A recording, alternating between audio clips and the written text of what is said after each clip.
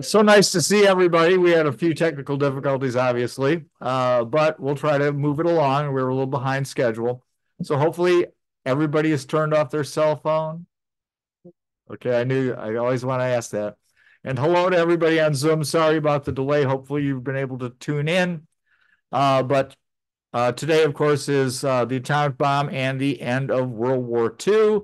And we are going to be talking about Japan and the road to war with the West. And this is going to be very abbreviated from the road to the war piece because I covered this in so much detail in my previous class. But I think it's important that we look at this a little bit, but it's more really about Japan and the government of Japan in regards to this class than that piece. So we'll get there. But one thing I should have mentioned, perhaps in a little bit more detail last week, was when I was talking about Japanese anti-communism.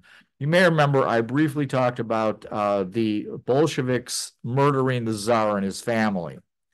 And that's a key piece to the Japanese because, quite honestly, they're very, very concerned about regicide. So since regicide is a major fear for them, because of course the way they're structured, then I think I should have mentioned that probably in a little bit more detail. That again, that's a real big issue after the Bolsheviks take Russia, how much that influences even more so than had already been occurring Japanese anti-communism. And on that note, let us get started with something I talked to you. I said I would talk about in more detail last week, which is kokutai or national polity. So we have to understand there's multiple versions of kokutai, but the primary one for our purposes today is this first one. And that is that you have to view the Japanese government as not just the people, but as a racial policy as well. There's the Shinto religion, of course, and I talked about the Kojiki and the Nihon Shoki, which are documents that were created around 711, 720 Common Era that would show the lineage of the emperor and the other royal families of Japan. Well, those are based on the myths of the Shinto religion. But when we look at kokutai in this regard, we have to see kokutai as being this piece is historical fact. So the emperor really does come from the goddess Amaterasu.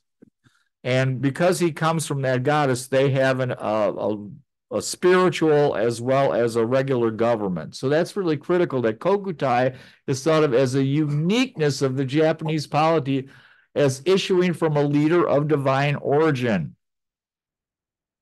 That's the first piece of kokutai. Okay. The second piece is actually you can understand kokutai as part of the constitution that they received from, well, they didn't receive. They basically used to create their own constitution. That was the German constitution for Kaiser Wilhelm II and first. So that aspect of kokutai is that the emperor, the tenno, is an organ of the state. So since he's an organ of the state, he is the head of the state, but it's not spiritual, it's not religious. He is a secular leader in effect. Now, the second piece here, which we will refer to as the organ theory, puts you in a very, very difficult position because if you tell people that you believe in the organ theory, your health is at great risk. So you may not want to share that too much with people. Then a simple sentence for kokutai is kokutai or national polity, meaning the uniqueness of the Japanese people in having a leader of spiritual origin. Now, some historians, Miller particularly, sees this as how being used by what he refers to as a fascist nationalist clique. And he says this: kokutai had become a convenient term for indicating all the ways in which they believe the Japanese nation, as a political as well as racial entity, was simultaneously different from and superior to all other nations on earth. So basically they will use this in his thinking that this is part of how they will be seen as a fascist group. I will say some of that I would agree with, but not 100%. And then the last thing I want to talk to on this slide is Kodo Shigisha, which is the Imperial Way. And we'll talk about in detail the Imperial Way faction of the Japanese military and government. And that basically goes back to what I had talked to you in the first presentation, which is Hako Ichiyu, which means bringing the 8 corners of the world under the benevolent rule of the emperor. And so that group, the Imperial Way group, really believes that they have a divine mission so that they can get all humanity to get the benefits of living under this divine being, the Tenno or the emperor. Well, another thing I wanted to talk about was this term, Gekkokujo. And Gekkokujo simply means that it's government of men driven by moral principle supersedes the government of law. Well, how does that work? Well, simply this, it's used as a justification by junior military people that they know what's right for Japan, they know what's right for the country, and don't stand in our way. Put it very simply. So they're motivated by moral principles, and where this, I think, really stems from is with these junior officers in particular, is the economic conditions of Japan at this time. So we've seen post-World War I that the Japanese economy had begun to suffer greatly. And the Japanese government will issue bonds. And these bonds will be called back in 1927, try to boost the economy up. Well, when these bonds are called in 1927, it causes a run on Japanese banks. So previous to the Great Depression of 1929, we can already see that Japan is having significant issues with their economy. And of course, then when the Great Depression of 1929 comes about, then their economy really goes in the tank. Now, why is this important for this piece is it's young officers. These are people that have come from perhaps very poor farming, particularly backgrounds. And they are the best and brightest of their family in order to become military officers. It's very difficult for people of this status to get in to become officers. So these people are good, officers, young officers, and their families are writing them letters from home. And their families are saying, oh, by the way, we're starving to death. We have no money. I just sold your sister into prostitution. So these people are very, very, very unhappy with the status of Japan at this time because of the Great Depression and previous economic issues. So they will see this as a problem of two things. First, it will be a problem of the democratic government. So the democratic government has caused these problems. And the other thing they will see is a problem with the zaibatsu, or the capitalists. So they want to create a different type of state to address these problems that they are very concerned with. Well, we'll see acts of Gekkokujo not just in regards to basically overthrowing the government, but aggressive actions on the Asian mainland that will be taken by the Japanese military without any regard whatsoever for their officers back in Japan. So they will break the rules. They will try to assassinate zaibatsu. They will try to assassinate prime ministers.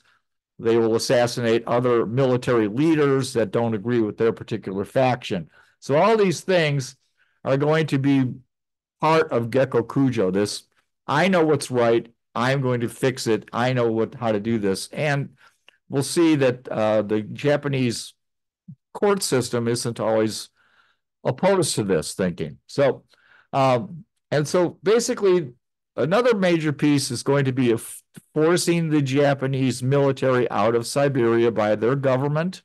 And so Gekkokujo really is going to make the military as time goes on, as we get into the later 30s, the military is going to control the government, and that will be the end of democratic government completely in Japan at that point. So, but because these young officers are willing to kill senior officers that don't agree with them, I think that the senior officers actually become a little bit afraid of their juniors, and they're willing to basically cave in to some of this bad behavior. Sometimes it's just they're going to get an advantage out of it, that we'll see in Manchuria, for example, and they are not going to, prevent it at that point. But also, I think there's an issue with the Japanese people themselves. As we'll see, the Japanese people will also somewhat support this behavior.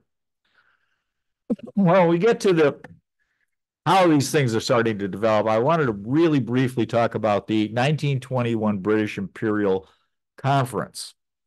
And this is a conference that's brought together after World War I has ended.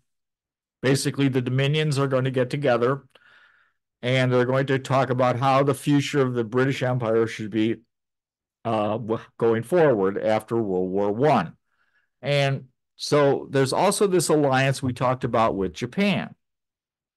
And that alliance was from 1902, and it was incredibly helpful to the Japanese, particularly in the Russo-Japanese War of 1904-1905. The British helped them out. And this has been going on, of course, since 1902, but it's going to end this July of 1921. And the Imperial Conference, well, what are we going to do in Asia? How are we going to go forward? And should we renew this agreement with Japan? And they're not going to necessarily do that. There's a bunch of issues between both countries. Of course, we talked about the racial equality clause at the League of Nations that the British basically turned down. So that aggravates the Japanese. The Japanese have put in the 21 demands on China, and the 21 demands on China would threaten British concessions in China. So that was put down. And of course, now the British are very leery of Japanese interests in China, threatening their concessions. And the Japanese are also unhappy about interest rates. So the Japanese are getting interest rates that are equivalent to the same as Egypt and Turkey, which are very undeveloped countries. And the Japanese feel that the British are discriminating against them for that reason. So there's all this friction. Well, what I found is that Australia actually wanted to have this treaty renewed. And the reason is they didn't think the United States was going to be a good partner in the future because the United States almost immediately after World War I becomes isolationist, which I actually found a little bit surprising. But they don't see the United States as a partner that they can rely on in the Pacific area. Canada, on the other hand, very much wants to have this treaty ended because they are trying to curry favor with the United States, which is, of course, their largest trading partner. Britain as a whole really is more aligned with the thinking of the United States. I mean, certainly we were a colony, as you may remember. And so we have a lot more in common, they feel, with the United States. And of course, the United States is the largest economic power in the world. So they're going to say, we're going to let this treaty go bye-bye because basically the United States isn't particularly in favor of this. But they do one other thing. They ask the United States to have a conference to reduce armaments, which will be the famous Washington Naval Conference of 1921-22. Japan's going to go to that conference, but Japan is now very, very leery and very unhappy with not just the United States, but of course Britain as well. And that brings us to the Washington Naval Conference. Now, this is a very all-encompassing piece. We'll talk a lot about this, but so it's not just about naval. It will be about many other things as well. But so basically, the idea is that they're trying to avoid a future arms race. And of course, there's an economic downturn worldwide post-World War I. Not so bad in Britain, by the way, because they are building numerous cargo ships because they lost so many cargo ships to the German submarines in World War I. So the British economy at this point is actually going fairly well, but Japan, United States, etc., economies are kind of shaky. And the United States is committed during World War I to build this giant fleet of battleships and battle cruisers. We are committed to building 50 battleships and battle cruisers quickly. The difference between a battleship and a battle cruiser has the same armament of a battleship, but it's less well defended. It doesn't have as much armor. And the idea is that these will be faster ships because they have less, it's the old engineering story. You can make things, faster, cheaper, etc. And so the sacrifice is to make these faster is going to be armor. That's the difference between a battleship and a battle cruiser real quickly. Well, the U.S. is going to have 50 of these. The Japanese are planning on what they call the 8-8 program. They're going to build 8 battleships and 8 battle cruisers. So again, that's a huge expense for Japan. Everybody's arming, and the British, they've got the largest navy in the world at this time too. So again, all this costs money. And the decision is basically they're going to reduce armaments because nobody wants to spend this much. And it really makes a lot of sense if you think about it. So the U.S. goals are simply that they want to limit Japanese naval expansion. They want to avoid antagonizing Britain. We want to have a good relation. And you may remember that in the Treaty of Versailles, the Japanese received all the German possessions north of the equator. So that would be, for example, the Marshall Islands, the Marianas Islands, etc. We don't want them to fortify those. We also want them to accept the open door policy in China. British, they really want to go back to status quo. They want to maintain Hong Kong. They want to, keep their possessions of Singapore and the Malay Peninsula, Burma, etc., and the Dominion countries, particularly India, the crown jewel of their empire.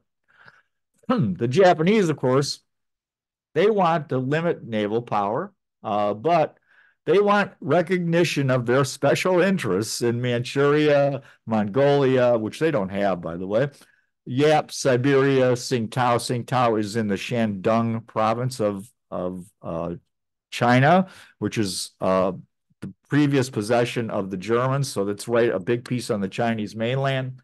And of course, they don't want to leave Siberia, which they shouldn't be there anyway, but they don't want to get out of there. Now, one of the key things about this, and this is always going to happen in this era, is our ability to read codes. We can read all the Japanese diplomatic codes at this time. Now, that goes in and out, but it's going to be particularly important at the end of World War II that we can read their codes. And we know what their acceptable limits are. So we know exactly what they're willing to take. And they don't have anything, they can't hide it from us because we're reading all their mail. Well, so the big picture on this is simply this. The United States and Great Britain look at it this way. Well, the United States, we have 2 coasts. We have an East Coast, we have a West Coast. We need a navy in the Atlantic, we need a navy in the Pacific. So we need a bigger navy. The British, of course, have worldwide possessions, so they need a larger navy. Okay. The Japanese, all you have to worry about is the Western Pacific. So you don't need as big a navy as we do. And then, of course, there's the French and the Italians. And basically, well, all you guys need to worry about is the Mediterranean. So you've got those pieces of how this is going to work. And they're going to give fixed ratios. So the famous number is 553. Britain 5, US 5, Japan 3. And they're going to have a 10-year moratorium on building battleships. And when you build battleships in the future, they have to remain at 35,000 tons. They cannot be any larger than that. So, for example, the USS Alabama is, in effect, a treaty battleship. It was built to this 35,000-ton limit. Many of these ships are going to be destroyed that are under construction. Many older ships are going to be scrapped because, they need to get down on how many ships everybody has. Now, a couple of battle cruisers are going to be converted to aircraft carriers because they're getting tonnage for aircraft carriers. We'll see this in the next slide. And for example, the famous Japanese aircraft carrier Akagi is originally a Japanese battle cruiser, but it's converted to a aircraft carrier. Two U.S. ships, similar idea, that were battle cruisers under construction are the Lexington and the Saratoga. So you can see that many World War II aircraft carriers come from this treaty.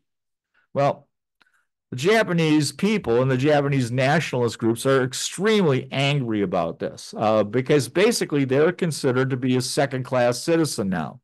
Always the Japanese are angry about anything that they view as a slight about their position in the world. But there are a couple of groups within the Japanese Navy. One is known as the treaty faction, and one is known as the fleet faction. Well, the treaty factions see this as an advantage because they could never win a arms race with the United States and Great Britain. They understand it.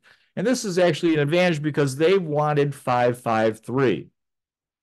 Because originally they were basically going to get half. They were going to get 552.5.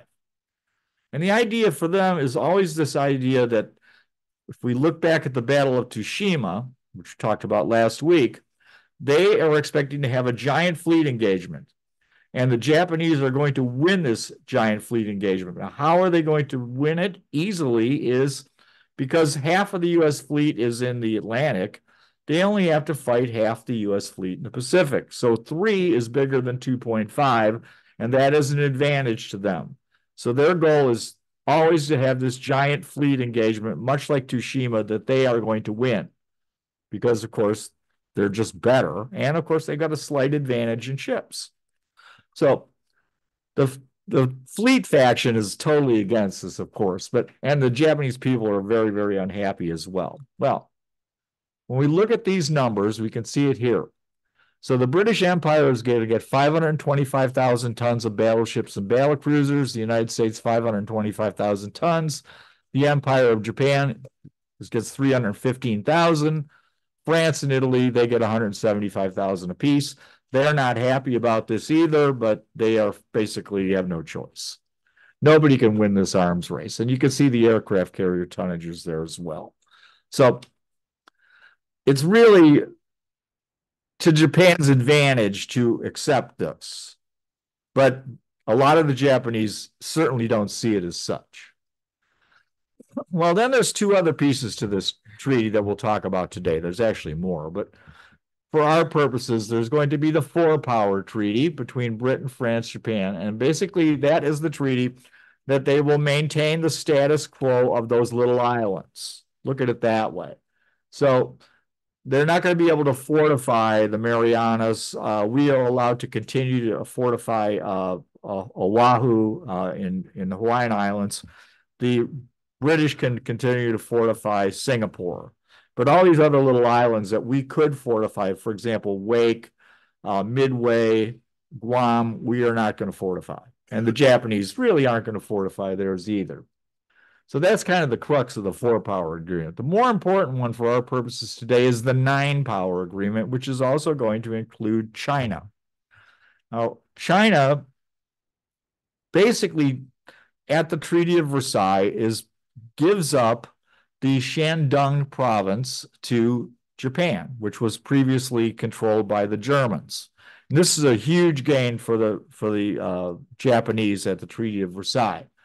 And we, of course, always are pushing the United States wants this open door policy.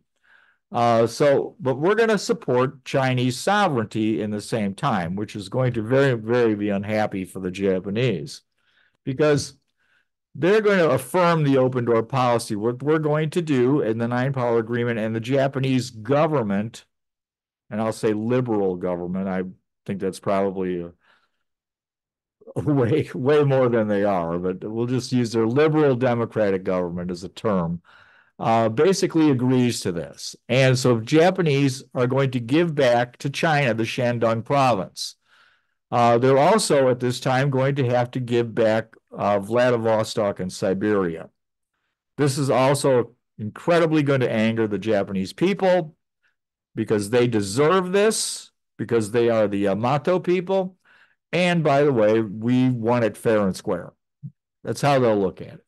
And this is going to cause more and more problems for the liberal democratic government of Japan when they agree to these terms. Because what's happened is pretty much the biggest gains they got out of the Treaty of Versailles and their participation in World War I are now gone. And they also are very unhappy with the fact that the British, they get to keep Hong Kong. Everybody else gets to keep their concessions. Why are we forced to give up our concession? So again, it's going to cause much, much more anger in the Japanese people towards the West because they always feel that they're being discriminated against by Western powers and their control of China. So that's a key factor, of course, going forward. Well, that's going to lead us to the Manchurian Incident. And this is certainly a critical piece of 1931. Now, remember, the economy of the world by 1931 is in very, very bad shape. And the Japanese think that they need to get back on the continent, not just Korea, but they need living space. They need to get control of these areas. And so the Imperial Way faction is going to try to think that their goal is to get, I've talked a little bit about Imperial Way, but the faction is simply this, that they wish to control Siberia. They think that Russia is the biggest issue because they're a threat to the Kokutai. They believe that the spiritual power of the Japanese soldier is so important that it outweighs the ability for needs for a lot of armaments. So basically, they don't need the best tanks, they don't need the best guns, because their soldiers are so superior because of their fighting spirit that they don't need to worry about that, that they can overcome that. So that's kind of the issue with the Imperial Way faction. The Control faction, on the other hand, is much different. They're much more like the Germans. They believe that in order for Japan to become really a great power, that Japan needs to get more mechanization, needs to have better armaments, needs to have better industries. And their goal is always to go after China, because they think by controlling China, that will give them the natural resources they need in order to create this type of Kokutai or national polity. Both support the emperor. Don't get that confused. But there's just a complete difference of how they want to go about this piece. And again, the Control faction, I would compare them much more to a German style. For example, they're willing to nationalize industry. Both want to nationalize industry. They don't really like the Zaihatsu. They really think that national industry is better. But again, the Control faction would look more like Nazi Germany than it would look for the Imperial Way. And why would I say that? Well, when we think of Nazi Germany, when we look at the word Nazi, what does that stand for? It stands for the National Socialist German Workers' Party. So there's always this piece with the Nazis where they are basically want state control of at least the armaments industry, if not more. So a similar idea with the Control faction as well. Well, there's going to be a fight between Soviet Union and China in 1929. And in 1929, basically the Soviets easily defeat China, and they take control of a key railroad in Mongolia, and this railroad in Mongolia, and then they will then set up a new Mongolian People's Republic. This will be a Soviet communist satellite state in Mongolia. And the Japanese really don't like this. Okay. They are really unhappy because, first of all, they want Mongolia. They also want Manchuria. But they see communism now getting closer and closer to their territory, the territory they feel is theirs. And so they're very unhappy about this. And we talked a little bit about what's known as the Kwantung Army. And the Kwantung Army at this point is basically in North Korea. It's basically, I would say, the best army in Japan. And it's there to prevent incursions from the Soviet Union into Japanese areas. And so the Kwantung Army is almost virtually controlled by the Imperial Way faction. And they're going to create an incident because they got to grab Manchuria now because they're afraid that the Russians are going to take it because they've made this incursion into Mongolia. And so what they're going to do is they're going to have an incident. We need a reason to go to war. And so what they do is they have a railroad that is under Japanese control in Manchuria, and they put a little bit of explosives on this railroad. And they set it off. And that's the reason that now, well, this must have been done by the Chinese, so we're going to have to go after these guys. Well, the amount of explosives they use is so small that 2 hours after the explosion, that railroad is back and functioning, and Japanese troop trains are rolling over that railroad. So they didn't do a lot of damage to their railroad in order to create this incident, but that's how that starts. So at this point, we see Japanese Kwantung Army advancing along the rail lines and capturing Manchurian city after city after city. And this is strictly Gekkokujo because this hasn't been approved at all by Imperial Japanese headquarters or the Japanese government. These guys just do this completely on their own. And the Japanese government's like, wait, no, stop. You can't do this. Okay. I mean, what are you doing? We didn't authorize an invasion of Manchuria. You guys are just doing this on your own. But it's going really well. It's going so well that the Imperial Japanese Army goes, maybe we should just send in 3 more divisions and we'll just capture Manchuria because this is going very, very well. So once in a while, Gekkokujo does get approved. But it's amazing to me that this would even, I think about the United States Army deciding to invade Canada. I mean, it's just not going to happen. But that's what happens. And the Chinese, on the other hand, they're very, very, very concerned by this, of course. But you realize that the Chinese government at this time is very, very weak and disorganized. For example, Manchuria is not run by the nationalist government under Chiang Kai-shek. Manchuria is run by a warlord who is known as the Young Marshal. His father, the old marshal, was murdered by the Japanese, I believe, in 1928. But so he's not particularly fond of the Japanese. Obviously, they killed his father. But he doesn't feel that he's powerful enough to stop this incursion. So basically, they just let the Japanese roll through. And the Chinese people in general are very, very, the government's not protecting us. The Japanese are just doing whatever they want. And Chiang Kai-shek also at this time, he feels that I don't have the power to face the Japanese. I still need to consolidate my power. So Chiang Kai-shek is basically by Shanghai and Nanking, as you can see on the map. Manchuria is being controlled still by a warlord. And we talked about how this is known as the warlord era of the century of humiliation in China. So they decide not to fight. And, the Japanese, what they're going to do is now they've got Manchuria and they're going to create a new country. They're going to call it Manchukuo. And Manchukuo will be the head of state of this puppet government, will be the former emperor of China. Remember, he is overthrown. He's actually a very young boy. And when Sun Yat-sen overthrows the Chinese empire.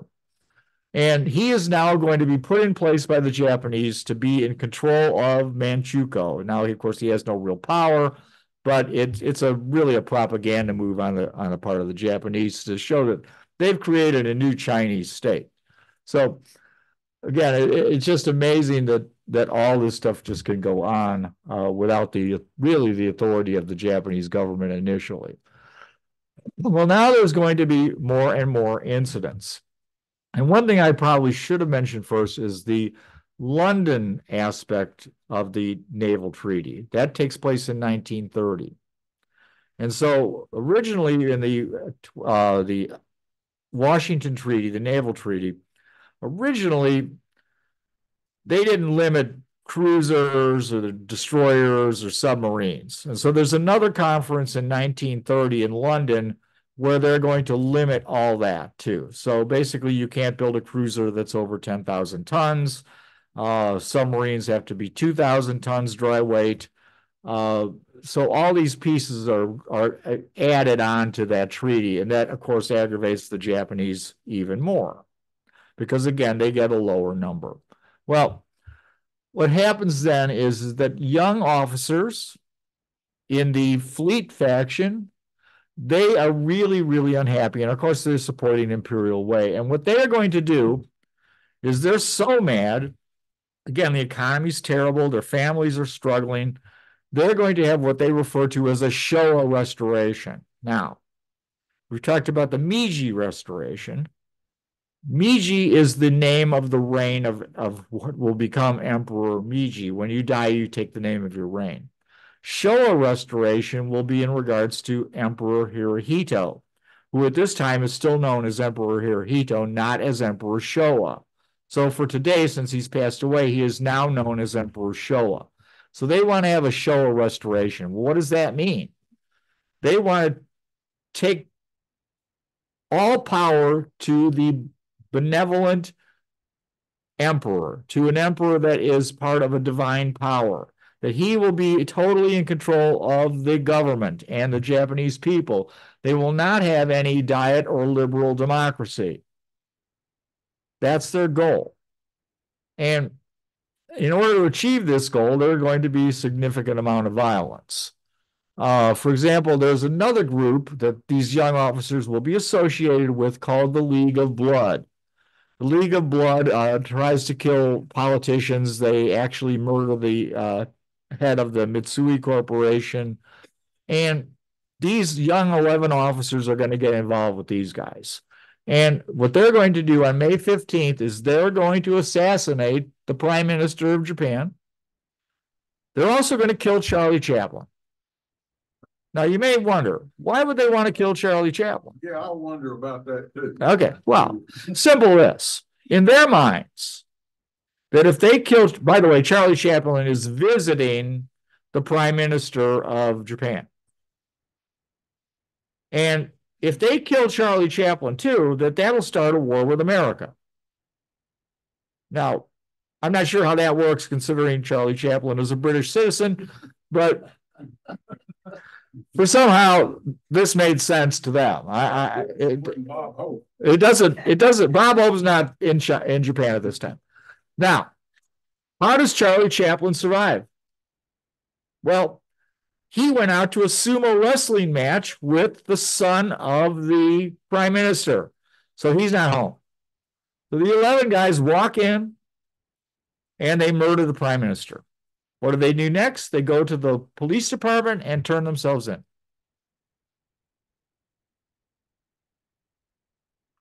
So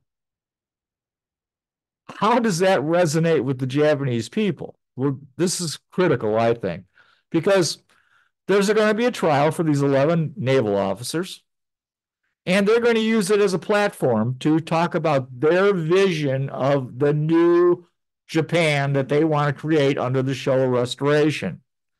This resonates immensely with the Japanese people. 350,000 Japanese citizens will sign petitions in blood in order to support these 11 officers.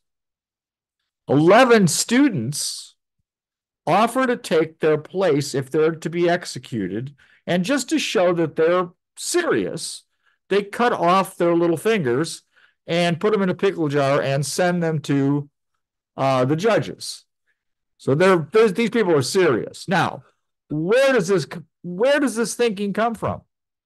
And I would say we talked about first class about Saigo Takamori and his rebellion against the Meiji Emperor. And Saigo's rebellion, of course, he loses. He commits seppuku or ritual suicide. And then years later, Emperor Meiji pardons him. He sets a precedent where this kind of behavior is acceptable. Another key piece in this regard, and I think dates to the Japanese appreciation, I'll use that word, of what's known as the 47 Ronin. So the 47 Ronin, you may remember that they avenged the death of their leader. They then turned themselves into the authorities, and they were, instead of being executed, they were allowed to commit seppuku or ritual suicide. This resonates heavily with the Japanese people, even into the 1930s. That this kind of behavior, again, if moral principle is more important than law, and these guys make a big show of it.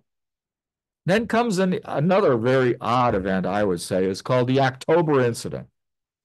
And the October Incident takes place in October of 1932. And there's a military, the Kwantung Army is very much afraid that the Japanese, I'll use the term again, liberal democracy, is going to give back Manchuria. So once again, they're going to lose all their gains. So what they're going to do is they want to prevent the government from squandering the fruits of our victory in Manchuria. So one of the key officer, really junior officer in Manchuria in the Kwantung Army, he's going back to Japan without permission. He just leaves his post. He meets up with another key leader of the 1st Imperial Guards Division. These are the people that basically control the emperor's residence, and it's the main military force in Tokyo. And they go there and they start to recruit people. We're going to recruit people in order to have a revolution, have an insurrection. And so he goes there and they start recruiting, and they get a couple of battalions of soldiers to agree to this. They also get 10 naval bombers to agree to this. So they're starting to get some traction. Well, some of the people they've contracted, they're not really in favor of this. And they basically go to the authorities and say, hey, this is going on. So the leadership of the Japanese army goes to these two guys and they go, you really shouldn't be doing this. Really, you need to stop. And they're like, no, we're not going to. No, we know what's right. We're not going to stop. Well, at that point, the Japanese military has to take some action against them. What action do they take? Well, the leader of the Imperial Guards, that officer, he gets 20 days of home confinement. The officer that abandoned his post in the Kwantung Army and came to Japan without authorization, he gets 10 days home confinement. And everybody else involved with it, they basically post them to different areas so that they won't cause trouble in Tokyo at this time. So once again, you see that they're really not taking this very seriously. Well, that leads to a big event. That's the 226 incident of 1936. So again, they want to create this militaristic state socialist system.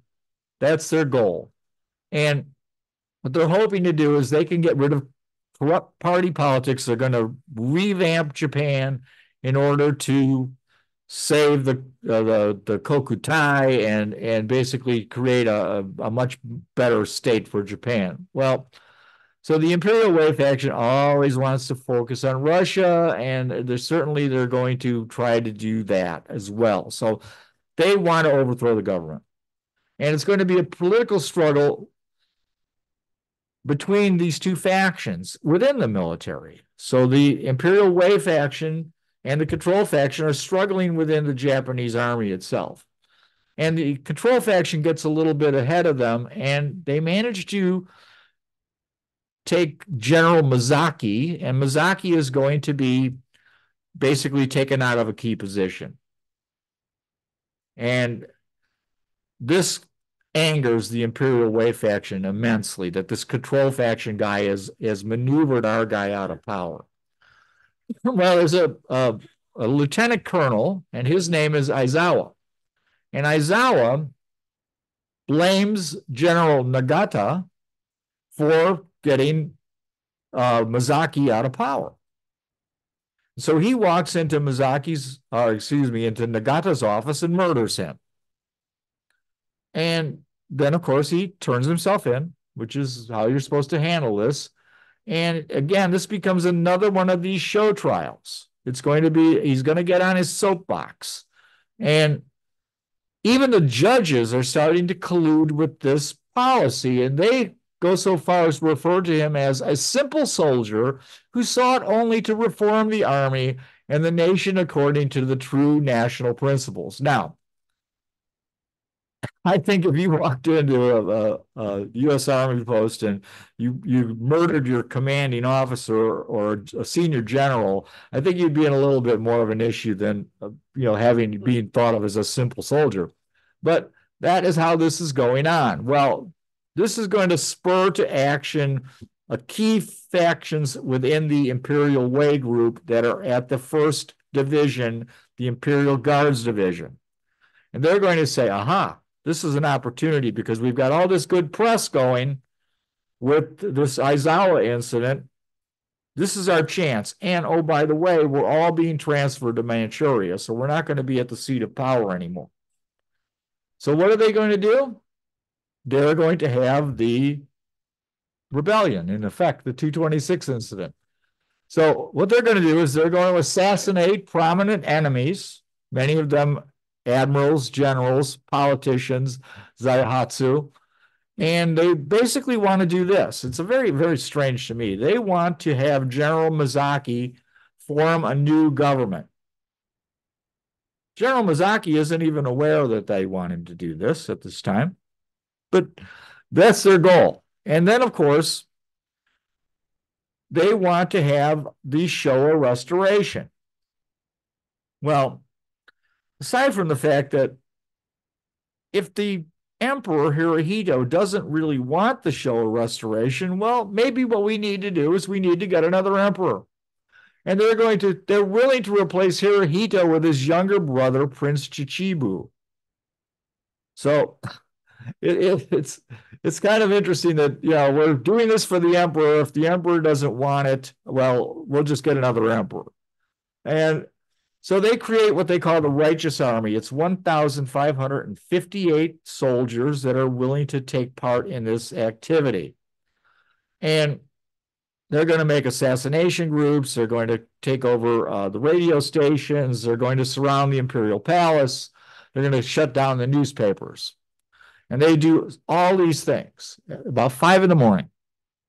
And about 5:50 a.m., the emperor realizes what's going on. And his war minister, Kawashima, he says, maybe what we need to do is we need to form a new cabinet because we need to clarify the Kokutai, stabilize the national life, and fulfill national defense. And Hirohito's like, what? I don't think so. Okay, I think what we need to do is we need to put down the rebellion right now. And then the government, the liberal democratic government, they all offer to resign.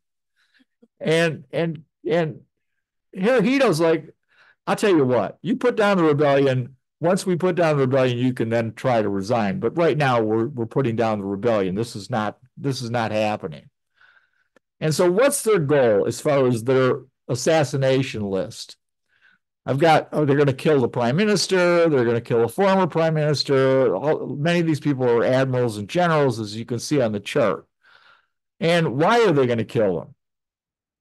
Well, you support the London Naval Treaty. You support the organ theory. Told you that organ theory isn't good for your health. And so they're going to kill these people for various and sundry reasons, basically, that they don't agree with, that they think is detrimental to the Imperial Way. And so I broke this down into 3 groups. We have the top 3. They all survived their assassination attempts.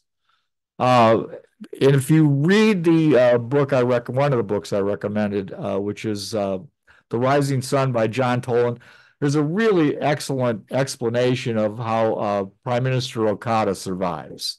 It's very strange how he survives. It's almost Keystone Cops. Uh, the bottom three gentlemen, they do not survive. They're murdered by the assassination groups. And then in the middle, we have Suzuki Kantaro. Probably more in English, we would refer to him as Kantaro Suzuki, Kantaro being his first name, Suzuki being his last. Well, Admiral Suzuki, they barge into his house, a group of soldiers and an officer, and the officer shoots him a couple times in the chest. And they're then going to finish him off with a sword. And his wife intervenes. She jumps on top of his body and says, "He's dying anyway. I will take care of this." And so the officer says, "Well, that makes sense." And so he orders his men to salute the admiral as he's bleeding to death on the floor, and they all leave. Well, he survives, strangely enough, and even though he's shot several times in the chest. And he goes on at the end of World War II to become the Prime Minister of Japan, and he is one of the people that is involved heavily in their surrender. Though at the time he's a very old man and he's not in particularly good physical health because, quite honestly, they shot him a few times and he's old. But he is actually the Prime Minister of Japan when World War II ends. Well, the Emperor's chief advisor, who also plays a huge part at the end of World War II, is Koichi Kido. And he's a marquis. He's part of one of these other royal families. And he's basically the Hirohito's closest advisor. And he tells Hirohito, this has been going on for a couple of days, by the way. And he tells him, we're not giving in. Okay. We are going to put this rebellion down. And the army is like vacillating. They're like, well, maybe we should, let this go. And, they're trying to do the right thing, these junior officers. And Hirohito's like, no, that's not what we're going to do. In fact, what I'm going to do is if you don't fix this right away, I'm going to take personal command of the 1st Division and put this thing down myself. Well, that's just shames the Japanese military that Hirohito would actually take command of a division. He's a divine person. And so that is a huge, huge issue. Also, Hirohito's done something else, though. He's brought the Navy in, by the way, and they've sent 40 ships to Tokyo Bay. And also, they've got Japanese Marines there as well now. So he's got a little bit more firepower than just the taking control of the 1st Division. But he makes that statement, and that basically ends the rebellion. And so the leaders of the rebellion, several of them are going to commit seppuku, ritual suicide, but others decide that they're going to just go back because they were told via the radio that if they return to their units, all crimes would be forgiven. And this is a particular major issue for the non-commissioned officers that have taken place in this. Well, so remember, 75 of these guys went back to their barracks immediately as soon as they were told to early in this event. So 1,483 are actually going to be interrogated, and 124 are going to be prosecuted. That's 19 officers, 73 NCOs, 19 soldiers, and 10 civilians. So basically, 43, all the officers, 43 NCOs, and all the civilians are found guilty. 17 of the 19 officers will be executed. Now, how does this go down? Because they're going to have a different deal with trial. This trial isn't going to be like the previous ones. So, first of all, the trial will be in secret. Second of all, they will not get any legal assistance. So basically, they're on their own. Thirdly, the judges don't care about their political beliefs. All they care about is, what did you do?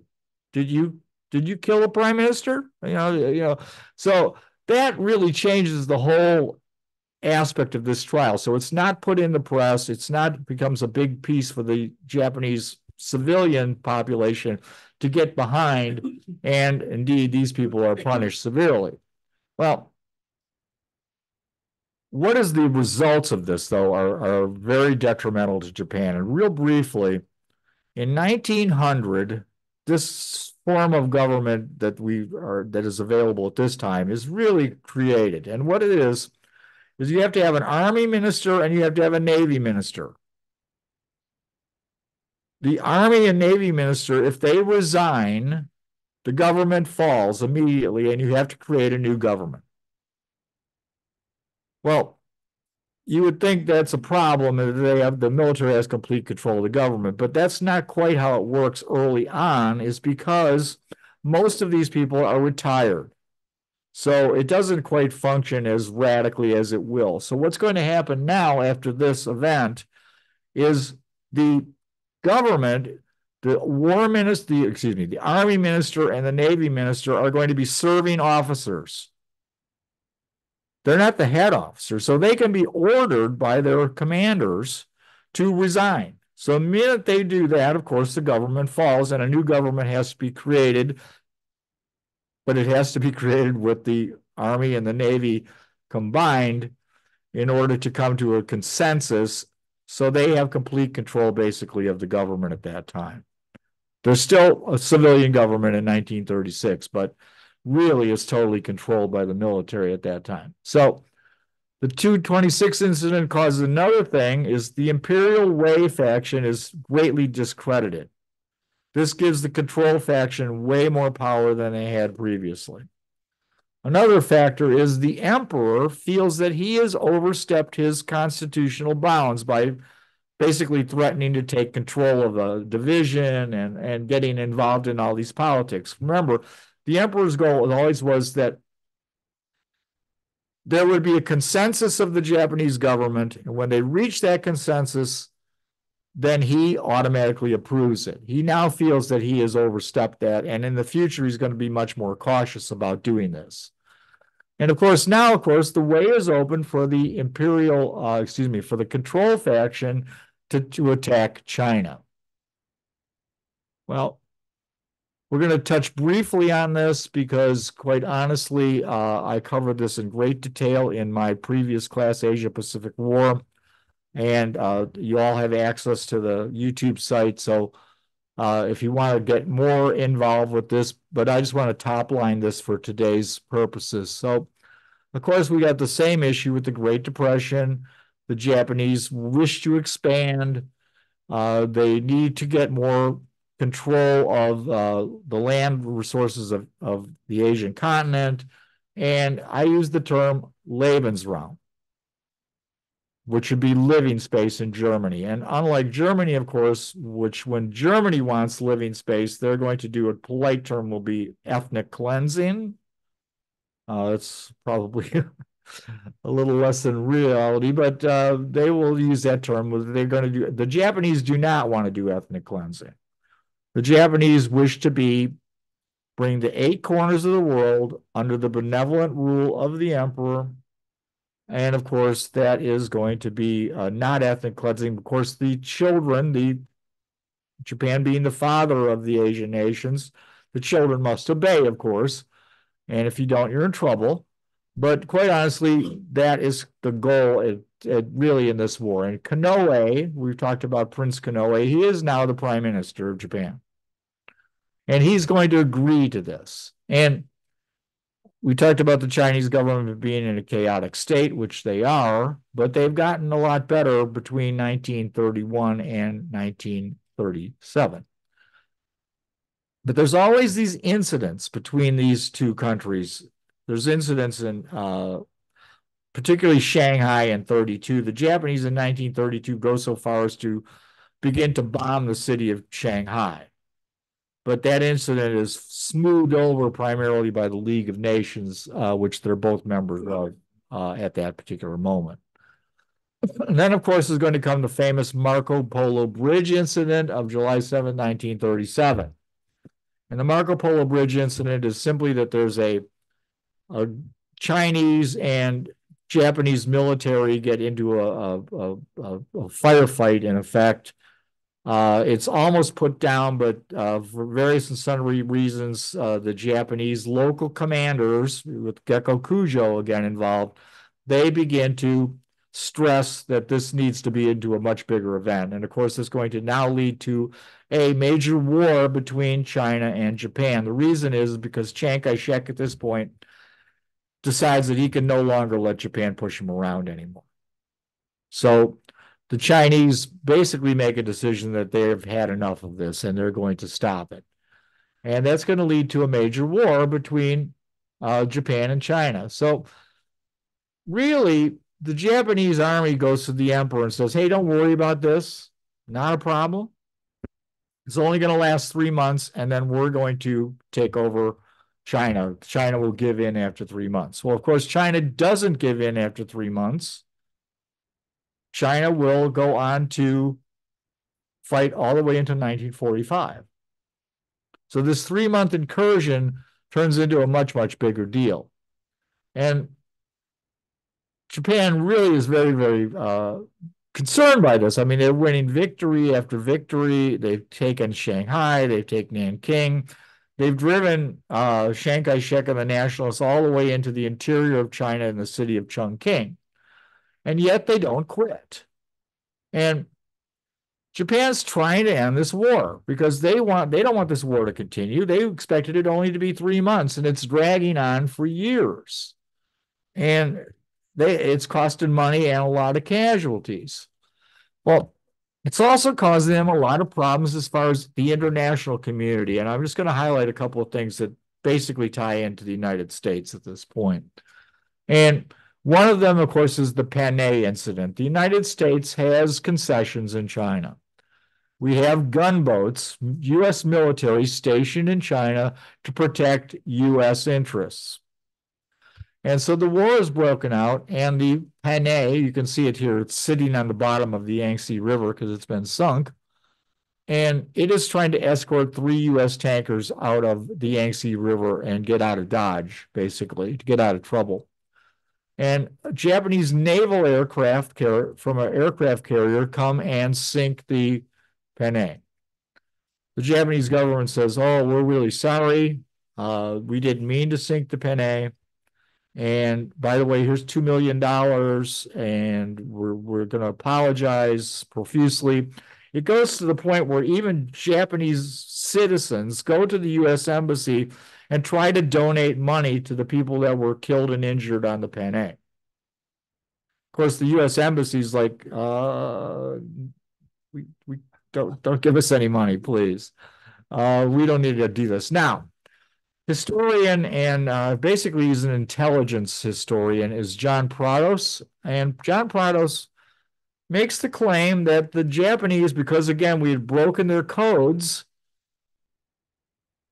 intentionally sank the Panay. Again, it was a junior officer on this aircraft carrier. They see the Panay and he yells, go ahead and sink it. I don't care. It's an American ship. So once again, the Japanese are lying about the fact that they didn't intentionally sink the Panay. Of course, we can't tell them that because we don't want them to know we're reading their codes. So you see, these code thing just comes on forever and ever in World War and leading up to World War II. I just think that's kind of fascinating. Another key event that takes place is the rape of Nanking. This causes another huge issue with the United States. What happens is Nanking is surrounded by the Japanese forces. The Chinese army that's now trapped in Nanking realizes they can't surrender to Japan because they will be murdered. They begin to take off their uniforms and try to blend in with the people. The Japanese find out about this, they're furious, and they make the decision that they're going to just kill all the young men. So if you found a young man in Nanking, you have to assume that he's in the military and you're just going to murder him.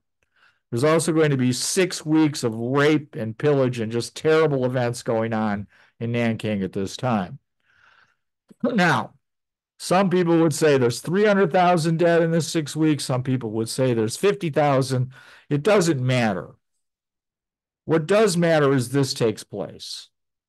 And it's been witnessed by Western powers. There's an international community in the middle of Shanghai, and both sides, the Chinese and the Japanese, respect this international community. So this international community can see everything that's going on. And this is all reported into the press. So everybody in the world knows the behavior of the Japanese troops has been horrendous. It's not a secret. And there's no way for them to cover it up. And this just really aggravates the United States. The United States at this time has got a fairly positive view of nationalist China. So much so that even my mother had a favorite view of nationalist China because she would read books like Pearl Buck's The Good Earth. And we see China at this time as sort of a fledgling democracy. But I would say realistically, China is never a democracy, but that's how it's perceived. So this really aggravates the United States as well. When we look at this war from 37 until 40, and if you look at the map, if you take the right corner out of it, because that's Manchuria, Manchukuo, and Korea. But if you take the center section where that kind of whatever color you might wish to call that, I'm not sure, the darker area, that is all area that's now been conquered by the Japanese at this time. And notice it goes along to all the key coastal cities. So they now control all this area.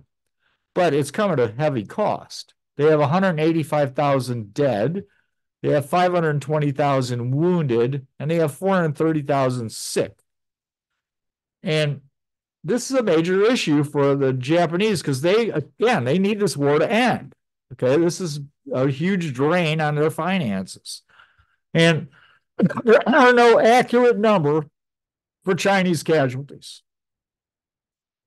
The most accurate number I could give you is 14 million. Okay, the Japanese, for example, would claim less. The Chinese, I believe today, claim over 20 million. But regardless, the numbers don't matter. The number is just so huge. That's really the issue. It's not worth fighting over the fact that millions are dead over this fighting. And the Japanese behavior is really atrocious. They begin to use biological warfare. They're the world leaders in biological warfare at this time. They drop what's known as flea bombs. They create a weapon where they can drop fleas that are contained bubonic plague onto the Chinese people. And they're so unhappy with their failures here that they create something called the Three Alls policy, trying to terrorize the Chinese into surrender. And the Three Alls are simply kill all, loot all, and burn all. So behavior of the Japanese is terrible in this regard. Well, what's going to happen next? Darn it, those Germans managed to beat the French. Woohoo! Good news, good Deutschland über alles.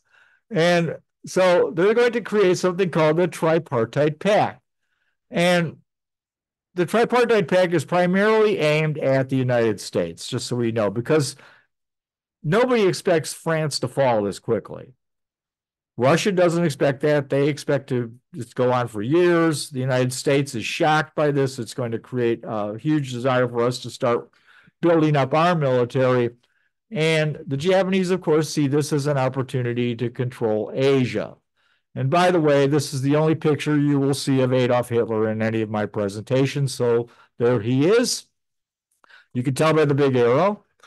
And Article 1 of the Tripartite Pact says, Japan recognizes and respects the leadership of Germany and Italy in the establishment of a new order in Europe.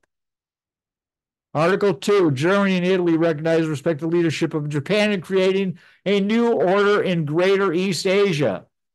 Well, the United States they realize what this pact is about, and we are very, very, very unhappy about this and other things that will take place, particularly the incursion into Indochina. And this is going to lead to great amounts of tension between the United States, Britain, the Dutch, and everyone against the Axis powers, which have now been created. Well, we talked numerous times about the 8 corners of the world being under Japanese control, but what they're going to try to do is they're going to create something they refer to as the Greater East Asian Co-Prosperity Sphere. So they wish to control not just China, but the wealth of Malaya, Burma, and particularly the Dutch East Indies, which we know today as Indonesia.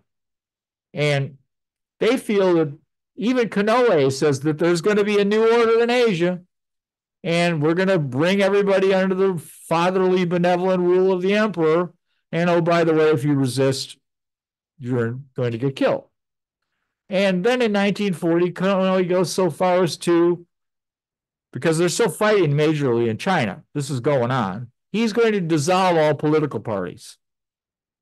So there's no political parties, and create a national defense state. And it'll be the national defense state that the United States and the Allies will negotiate with to end World War II. It will not be with the political parties of Japan. It'll be this entity that he creates in 1940. So basically what he's done is he's put Japan on a complete war footing by 1940. They're total military, everything they can to build weapons. They're doing that now. You don't see Germany go to total war industry until 1943, for example, which was probably too late for them. But they are going to create this national defense state. So all their industry, everything will be made to win the war in China, and then, of course, win the war against the Allies. Well, they also signed a secret agreement, which I always kind of like this picture. And basically, how are they going to divide this part of the world? And they're going to use the 70 longitude east. And so everything to the left of that map is going to be German and Italian. And everything to the right is going to be the new Japanese Empire. And so basically it's divided along the Ural Mountains in Russia and down into India, as you can see on the map. So that is how they intend to divide the world at this time. Well, France has fallen, and there's a new government for France. It's a collaborationist government with the Nazis. It's referred to as Vichy.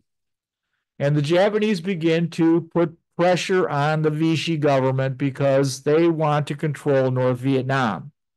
The reason they want to control North Vietnam is because of Haiphong Harbor. Particularly the United States, but the British have been as well, are giving in about 10,000 tons of military goods per month coming in through Haiphong Harbor to support the Chinese. And the Japanese want this stopped. So because France has fallen, they now realize that France is basically powerless to stop them. And they basically tell the Vichy government, hey, we're moving in, we're going to take this over. But you don't mind, do you? And French basically have no power, they acquiesce. And then what happens in 1941 of June 21st is the Germans attack Russia. And it's really a good thing for the Japanese. They're very pleased with that because, of course, they hate Russia. And so basically at this point, they realize, maybe we need to send a few more troops and just take the rest of Indochina, or as we know it today, Vietnam. And they send 140,000 troops into this area right by Singapore. I wonder why they're sending them all there. Well, the U.S. and Britain and the Dutch, they know they could figure this out. I mean, it's not a mystery here that they're going to have some major issues with the Japanese in the very near future if they don't come to some sort of agreement.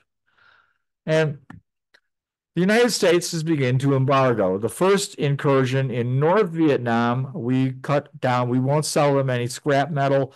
And by the way, the Japanese cannot use the Panama Canal. When they make the move in 41, which really threatens the Allies, then what's going to happen is they're going to have a huge thing where they're going to freeze Japanese assets. And oh, by the way, we're not going to sell you any petroleum products. You'll get no oil, no gasoline from us. Now, Japan gets 80% of their petroleum products from the United States. The other 20% come from the Dutch East Indies.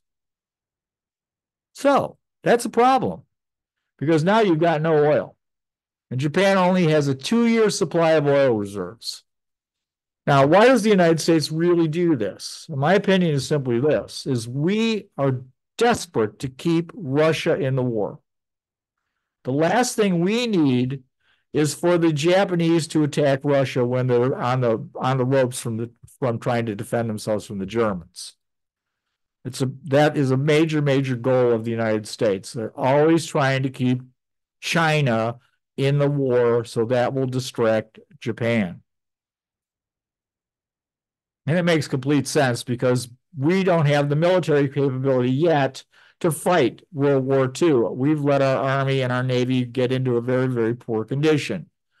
And we now need time to build up. And if we can get the Russians to hold off the Germans for a while, that will help us. It'll certainly help Great Britain because they're in major troubles too after France falls. So that's really why I think, and I think a lot of historians would back me up on this, why they're so concerned about trying to cut the oil supply. Because without oil, Japan can't really invade the Soviet Union. And of course, they're still fighting in China at the same time. Well, what does Japan want as far as this? Is they have already made, in my opinion, the decision to go south. As soon as France falls, the Japanese make the bet that the Germans are going to win the war. Hey, they beat France, no problem. Britain's on the ropes. They can't stop the Germans. And now, of course, eventually the Germans are going to attack Russia, which is all to Japan's advantage as well. And as early as June of 1940, the Army Minister Hatta, he says this: seize the golden opportunity. Don't let anything stand in the way. They want to capture the southern resource area. This is the control faction wanting to win in China and to get all those goodies, tin, oil, rubber, petroleum products that can all come from the southern resource area. And as North 41, the Army Vice Chief of Staff Sugata says, now is the time. If we take the South, we will be able to strike a strong blow against American resources of national defense. That is, we will build an iron wall, and within it, we will destroy one by one the enemy states of Asia. In other words, states that don't want to be part of the Greater East Asian Co-Prosperity Sphere, or Hakoichiu. And in addition, we will defeat America and Britain. They really believe this. It's a huge risk, though. Now, our U.S. Ambassador Joseph Grew to Japan, he says this: the German military machine and system have gone to the Japanese head like strong wine. So there's going to be some risks here. And so the Japanese are going to negotiate. We're going to negotiate. And quite honestly, we are trying to negotiate as best we can. And the Japanese say, look, okay, fine. You give us oil and quit sending any aid to China, because that's not something we want you to do. And you know what? In 25 years, we'll pull out of China and Indochina. Eventually, we'll get around to leaving. The United States position is simply, well, okay, here's what we want you to do. You're going to abandon the tripartite pact. You're going to get out of the Axis. And, oh, by the way, you're going to give up the Chinese territory you've captured. You're going to give back Indochina to the French. And you're going to have the open door policy in Asia. Well, the Japanese really can't accept that for many reasons. They should have accepted it, but the fact is they can't accept it because they've had so many casualties in China. Again, they've had 1 million casualties fighting Chinese, that this time the Japanese military realizes that they will put themselves in great jeopardy with the Japanese people if they agree to this. Now, they're willing to take this tremendous risk They're willing to put their entire population at risk of a major war that most likely even they know they have very little chance of winning. And Kanoe says, you know what I think I want to do is I want to have a direct meeting between me and President Roosevelt. And the United States says, no, we're not going to do that. Once you agree to some sort of proposal that we can all agree on, then we'll have a meeting and we'll basically sign a peace. Now, the U.S., of course, we've been trying to build up since France fell, big time. And we need more time. So we're basically stalling with some of these peace negotiations because the United States is under the opinion that Japan rationally will never go to war with us. They may go to attack the British, they may attack the Dutch, but they certainly should know better than to try to attack us. And we're trying to build up forces, and particularly in the Philippines. Remember, the U.S. Navy is not stationed its main battle fleet at Pearl Harbor until this time because they stationed the battle fleet at Pearl Harbor as a warning to Japan. Basically, Roosevelt says this will deter Japan from wanting to fight us if we move the fleet to Pearl Harbor. It's normally on the West Coast. Well, the Japanese Army and the Navy, they want to basically resolve this issue as quickly as can. They need to fight. If they're going to do this, they need to do it now because the U.S. is getting stronger every day. Yes, Avery. We'd already put a massive build Navy, and that was going on right now. Yes, it was. And it's very easily to forecast what the Navy was going to be over the next 2 or 3 years. Right. And I'll elaborate briefly on that. But it's talking about that we'd already had an increase in our Navy, which was called the Two Ocean Navy policy. And when I talked about the Washington Naval Agreement, remember the Japanese always want to have that little bit of extra number in the Pacific more than we will have in the Pacific. Well, the Japanese know that this fleet is coming, that they know we're building this massive new fleet. And that's one of the biggest reasons that they pushed to have this war start on December 7th, 1941. Because that's that window of opportunity where their fleet is actually larger than ours in the Pacific. They know that's going to shrink very, very quickly. So to his point, that is one of the driving factors for this timeline of World War II starting, war between the United States and Japan starting in December 7th, 1941. So that's really critical that we understand that the Japanese have a time pressure here because of our buildup. Well, the Japanese know this is risky. The emperor knows this is risky. He's like, maybe this isn't such a good idea. And they force Kanoe out, and they're going to put a new gentleman in. And that is General Tojo, who will now become Prime Minister Tojo. And the emperor tells Tojo, he goes, you need to continue to have conversation with the United States. We really want to have a peace here, so we need to continue to negotiate.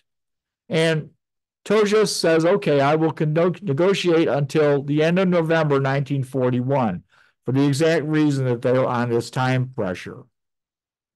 And they also tell the emperor what's known as the sick patient story. They tell the emperor, Japan will die without oil. So we have to come to a resolution. We cannot give up everything that we've gained. We cannot go back. What we must do is, if we do go back, if we give in to the United States, Japan will die as a country.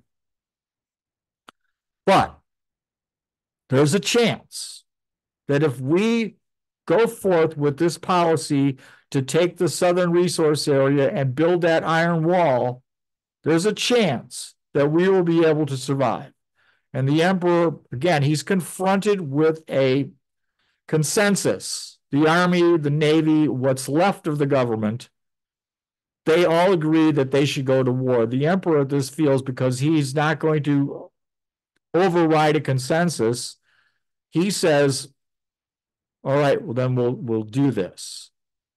And he signs off on it. Now, in my world, this shows a complete lack of any sort of morals or responsibility for the Japanese military, their government, etc. That they would put their entire country at risk on this slim of a chance to win. Again, everything is dependent on the Germans winning. If the Germans win, they got a chance. Germans don't win, they have no chance. And they still go forward in this policy, and I think it's just reprehensible. Well, so while these negotiations are going on, up till the end of November 1941, Kido Butai, the Japanese strike force, which is the Japanese aircraft carrier force, they are already at sea on their way to attack Pearl Harbor. And with that, that brings us to an end today. And hopefully next week, we will finally get to the atomic bomb and we will talk about the Oppenheimer movie. So thank you all for coming.